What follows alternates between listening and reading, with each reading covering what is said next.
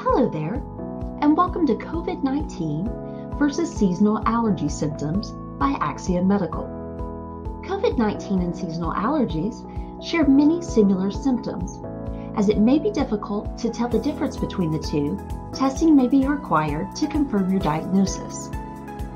In this training, we'll review COVID-19 symptoms, seasonal allergy symptoms, and common shared symptoms of both. COVID-19 is a contagious respiratory illness.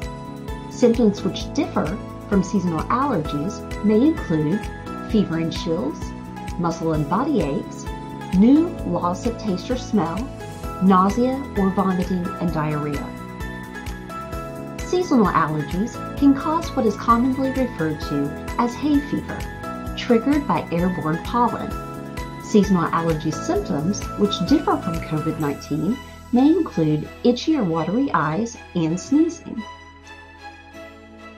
Where it gets a bit more difficult to differentiate between the two are when you have symptoms that are shared by both.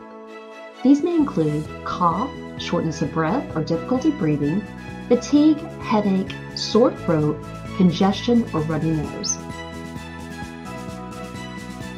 As a note of reference, seasonal allergies do not typically cause shortness of breath or difficulty breathing unless you have a respiratory condition such as asthma that can be triggered by exposure to pollen.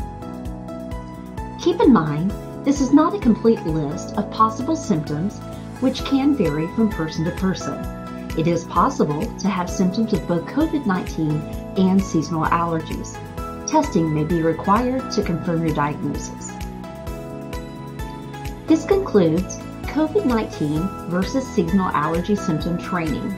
Should you have a question, contact your COVID compliance officer.